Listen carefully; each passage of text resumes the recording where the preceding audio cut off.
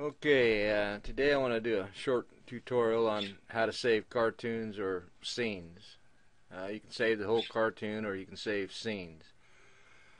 You go to the scene that you want to save in your timeline, this one, and then however you've got it set up, if you've got characters in it or you've got whatever props you've got in it, you can save them with the props and however you've fixed it up so that if you want to reuse it, you don't have to set that up again.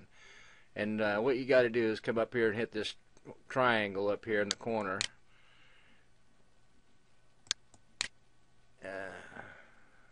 And then choose Save as Template. And then you can save if you want to, you can save a whole cartoon this way. But if you do save a whole cartoon, it doesn't save the sound or the voices. And so then you want to choose Save Current Scene.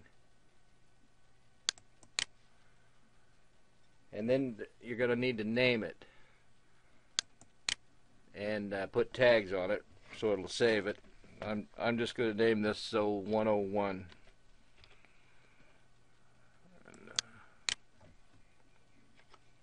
Put a tag on it, and then click Save.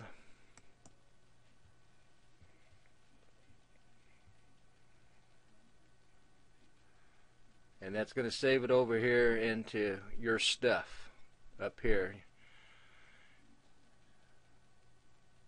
And now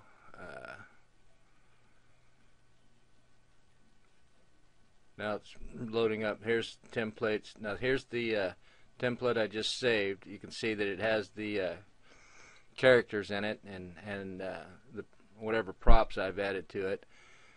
And same with some of these other scenes I've got set up here that I don't have to go back and reset them up or find them.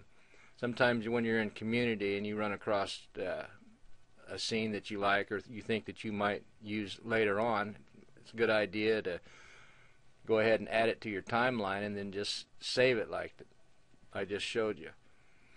Well, I'm going to keep this short.